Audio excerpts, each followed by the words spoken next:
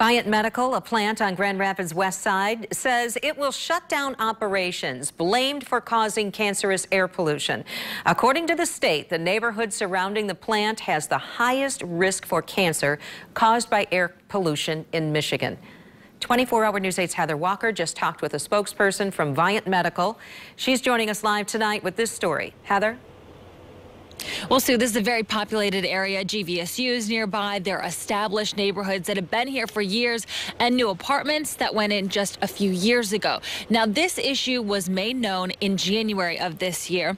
And this week, a letter went out to residents from Viant announcing that the company will end its sterilization operations, which it believes is behind the harmful carcinogens. Now, the process emits ethylene oxide into the air, and that chemical is believed to be the concern here. That is the concern here. That chemical has been used at the plant since the mid-1980s. Viant bought the plant in 2015, and we spoke with the company just minutes ago. If after the sterilization process ends and there are still issues with the air quality, will the company continue to make steps to improve the air quality?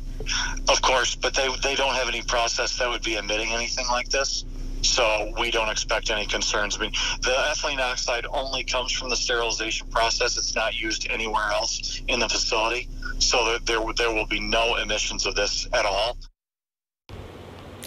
Now, a community meeting about this will be held tomorrow evening at GVSU. The state officials, health officials, they will all be there. Viant, though, the company at the heart of this issue, says they were not invited to that event. We have all the specific details about when and where you can attend up right now at WITTV.com. Reporting live on Grand Rapids West Side, I'm Heather Walker.